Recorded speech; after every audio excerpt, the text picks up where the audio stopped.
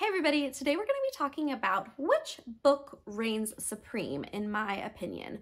Both books by Travis Baldree. We have Legends and Lattes and his new release, which I was fortunate enough to get an advanced copy of, Bookshops and Bonedust.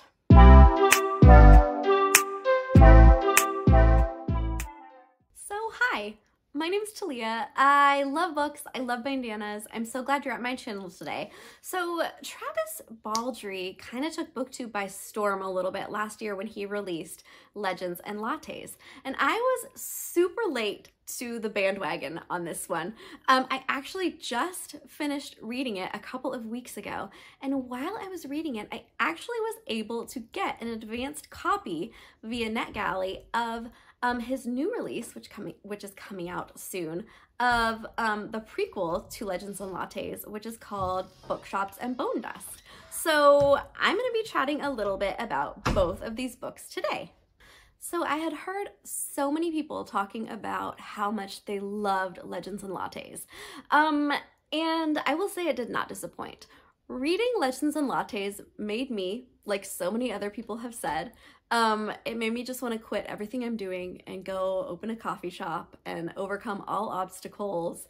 And yeah, it just gave me like all the warm vibes and all the love and all the friendship. And it was just amazing. I loved it. I thought it was so well done. A super good read. So I'm not going to talk too much about that because there are tons of reviews out there on Legends and Lattes. I am going to move on to Bookshops and Bonedust because when I first heard that it was a prequel, which is like right as I started reading the first one, I saw chat, I think on Discord, about how the next one coming out is a prequel. I was like, oh no. Like, I don't know if any of you had that same reaction when you found out he was writing a prequel, but I was just like, oh no, it's before? Because as most of you know, Bookshops, Legends and Lattes is like Viv escaping from her life, like in combat and like hunting people and like violence, and she wants to go have this coffee shop. So I was like, well, if it's a prequel, are we going to Viv's life in like combat? Like, how are we gonna get the same warm fuzzy vibes? Like, I was just not that excited about it. But when I started reading it, I will say actually it was able to pull off some of the same vibes. So this is going to be spoiler free because I don't want to ruin the book for you. I will say the general premise is that Viv is injured and she is her people like leave her in this town for her to recover. And while she's in this town, she finds a bookshop that needs some help. So it has kind of the same like building up entrepreneurial vibes that are in Legends and Lattes, except for it's like a bookshop theme. So if you're worried about having like the same kind of vibes and theme, it definitely does. It will not disappoint you.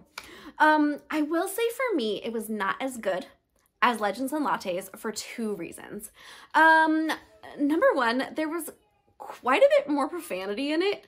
I will say like F word here, there, everywhere, which is fine. And when used in books in like extreme circumstances, like doesn't particularly bother me. Like we're in the world, we hear it all the time, right? But when I'm reading books and it feels like it's just forced and thrown in, and like made for like a reaction, it kind of starts to bug me.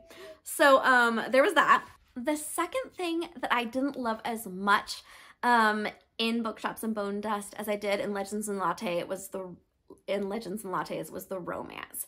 So there is a different love interest that Viv has, and well, I didn't hate it. Like, it was a sweet story.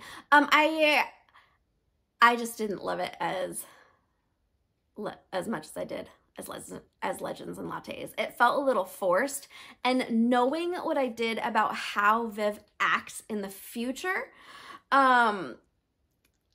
in her romance, it seemed a little bit far-fetched.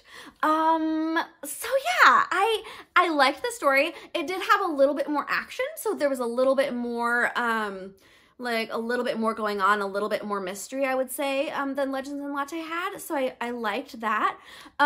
It felt a little bit like someone told Travis Baldree, hey, like, we need another book. We need it pretty quickly. Make it a little more spicy and put a little bit more profanity in it. It just felt a little bit forced. And it didn't have the same natural charm that I wanted from Legends and Lattes. I will say I did enjoy the ending, and he left room for another book, which I definitely will read. So I feel like that makes it a success, right? If an author does a book that makes you feel something and entertains you and makes you curious about what will come next, he's definitely done his job. So recommend, with the caveat, don't expect to be exactly as thrilled as you were with Legends and Lattes, because at least for me, we didn't quite get there. But thank you to NetGalley and to the publisher and to Travis Baldree for letting me have an advanced copy of Bookshops and Bonedust. I so appreciate it, and it's super fun to be able to give it a review a little bit before it comes out. So that is all I'm going to talk about today. I hope you are doing well wherever you are. I hope you take some time today to read a good book or two, and if you're having a bad hair day, just wear a bandana. Bye.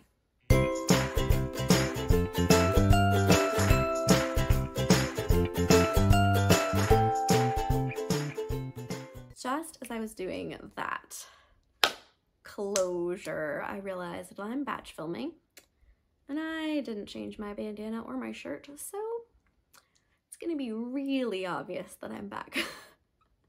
That I'm batch filming today, but I'm not refilming this. So, is what it is.